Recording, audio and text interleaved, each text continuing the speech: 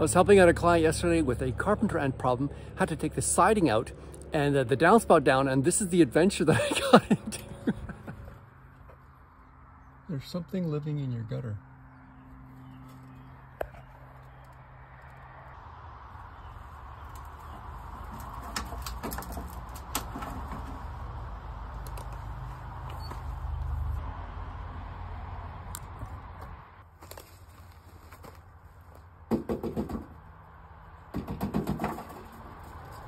Oh my God.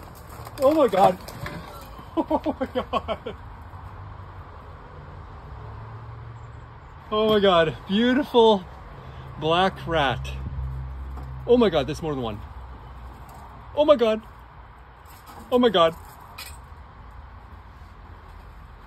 Wow.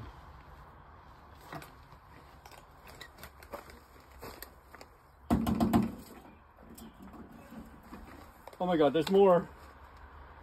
Oh my God, there's more.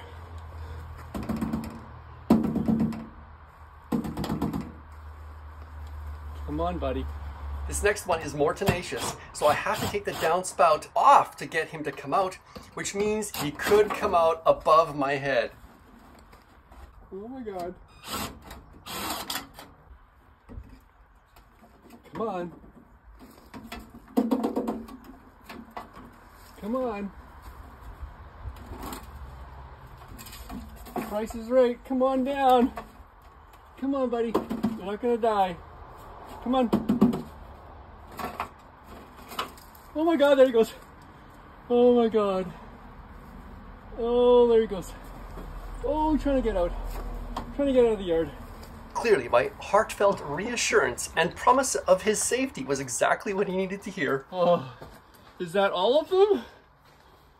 Oh. Oh, they're beautiful. What were they doing? There's nothing in the gutter. It's absolutely clean. There's no nest. There's no, like, what were they, like, just caught by the daylight or something? Wow. Well, they aren't vampires, but they are nocturnal. They were probably just sleeping. In parkour style, they were also smaller, likely teenagers, just gallivanting.